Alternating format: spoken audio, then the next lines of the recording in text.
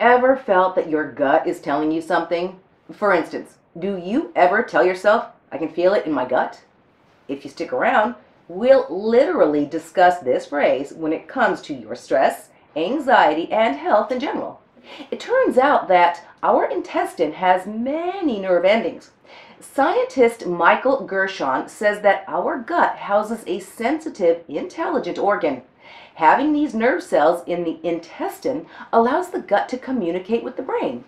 There are various scientists who describe the gut as the enteric nervous system. According to such a model, there is constant communication between the gut and brain.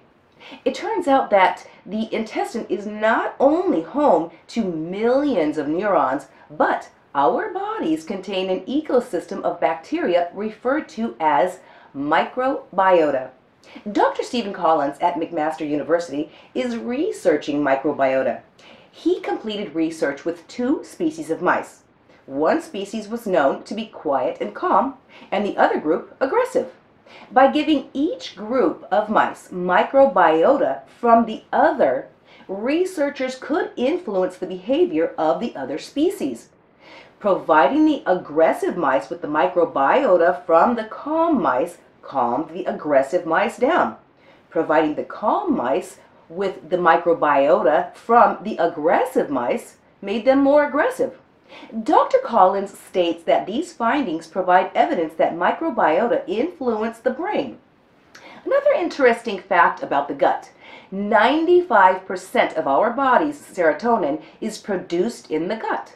Serotonin acts on the brain, particularly in the hypothalamus, which is a zone that manages our emotions and takes part in the regulation of our emotions.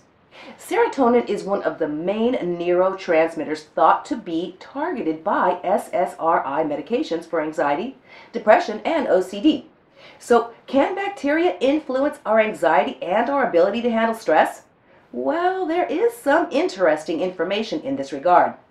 At the Center for Neurology for Stress in Los Angeles, Kirsten Tillish tested the effects of probiotics in yogurt. She found that the brains of healthy women ingesting probiotics over time responded better when shown stressful images. Tillish suggests that these findings are exciting and demonstrate the potential that taking something that can be purchased from your local market could change the brain.